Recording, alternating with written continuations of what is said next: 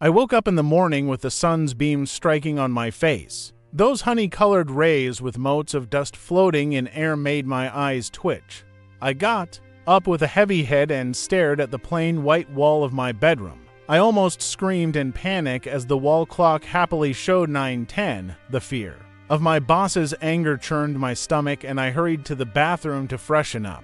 By splashing the running tap water on my sleep-begging face, I looked into the chuckling mirror. My hair were all messed up like a bird's nest, and those eyes. Those red scary eyes reminded me of the previous night's hangover. I quickly changed into a crisp white shirt and my usual black trousers to get ready for the office. My house is littered with packets of wafers, empty cigarette boxes, bottles of whiskey and Sprite. I look at my wristwatch and panic again. It's 9:30 already. Ignoring the litter in my home sweet home, I quickly grab the keys from the drawer, but wait. By keys I mean the keys used for locking the door of my house and not the car keys. A common employee with just an average salary can only commute by the metro. The metro is packed with crowd.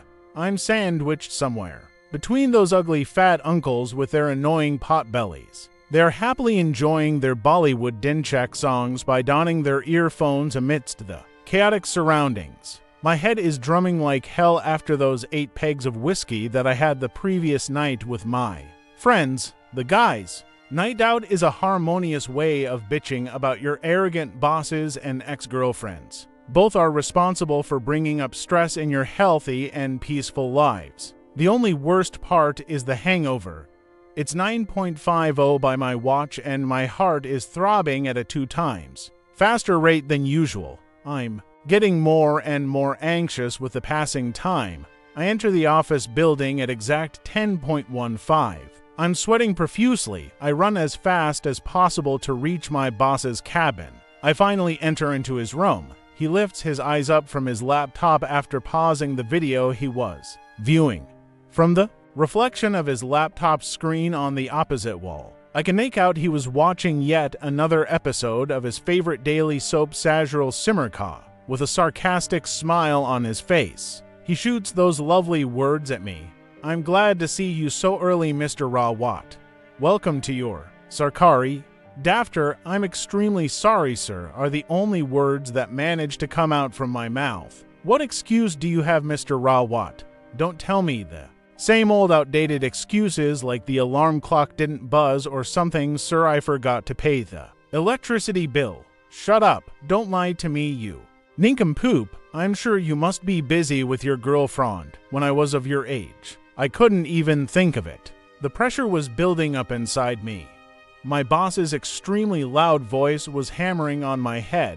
I had this urgency to escape to the washroom, but simply couldn't due to his never-ending lecture. Finally, after 20 minutes of bowel-controlling exercise, the lecture ended. I rushed to the washroom as fast as I could. It feels so good after defecating in peace. I reached to the wash basin and splashed some more water on my face in the hope of terminating the severe headache I'm having. Unaware of the time, I sat in my cubicle and started working on the project assigned to me. I was busy working on the presentation without giving a damn about my headache. It was around 5 when my phone vibrated and flashed "Sir calling." I pick up the call and the only words that echo in my ear are "Come to my cabin, Mr. Rawat." I save the presentation on my system and reach to his cabin with running footsteps. I gather some energy to compose myself in the best way possible. He looks at me and smiles. "I know it is the calm before the storm. You can